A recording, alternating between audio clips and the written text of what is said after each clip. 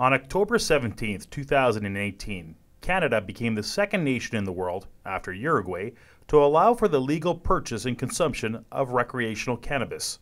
On June 19, 2018, the Canadian Senate passed the Cannabis Act, which regulates the production, distribution, and sale of cannabis to Canadians. The Act also implements a new comprehensive public health approach focused on protecting youth from cannabis consumption while keeping profits out of the pockets of criminals and organized crime. It establishes criminal prohibitions such as unlawful sale or distribution of cannabis, including its sale or distribution to young persons under the age of 18. However, provinces and territories have the ability to set a higher minimum age, such as 19 years of age in Manitoba. It prohibits any promotion, packaging, and labeling of cannabis that could be appealing to young persons or encourage its consumption, while allowing consumers to have access to information with which they can make informed decisions about the consumption of cannabis.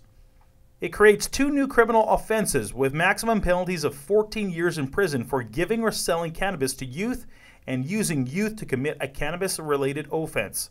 Louis Riel School Division students 19 years of age or older are not permitted to consume or be under the influence of legalized marijuana when attending school or any school function. Louis Riel School Division students using, possessing, or under the influence of marijuana while at school will face disciplinary action. Students attending school in Louis Riel School Division are strongly encouraged to pursue a healthy lifestyle and refrain from using drugs or alcohol regardless of their age.